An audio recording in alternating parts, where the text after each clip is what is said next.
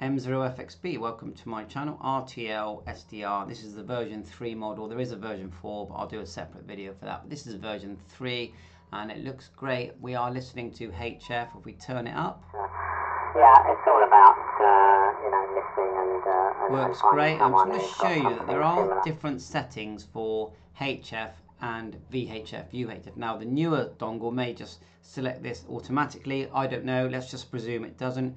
So if you look here on the left and we go to here halfway down, source, RTL-SDR, okay, and you can select these by just selecting up here. Look at the 3 pancakes top left, source, and then I've selected RTL-SDR like so. Also, if you go down further, a little bit further, LSB there, and so we're listening and it's working great. Okay, HF bands.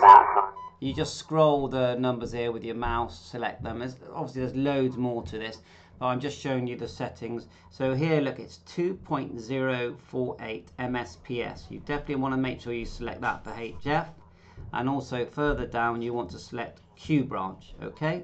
Now, if you want to select VHF or UHF, all you do is press the stop at the top, then drop down the sample rate, and this time select 2.4 MSPS, and then drop down the box beneath and select quad sampling, okay? Then press play, select your FM type, narrow FM, select your frequency. So we got my node on at the moment, 434.550, and you'll be able to listen to your HF stuff. So press stop and start, and then you're just waiting for some activity, and fingers crossed. Oh, you want to have NFM like so. Give it a go. That's the settings I use. They work for me. 2.4 MSP for VHF, UHF, and quad sampling. And then if you want me just quickly change it back so you know, for HF you want stop, Q branch, drop down,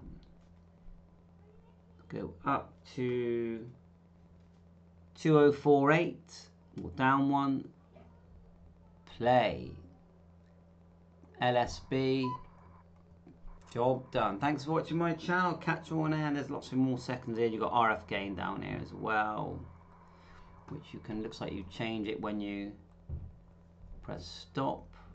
No, it's not changing there, so maybe we have to select something else. But let's press play. And also on the right hand here, if you click zoom, you've got these settings here where you can change the scope. Look, all the scope settings. Bye for now, 7.3, all the best.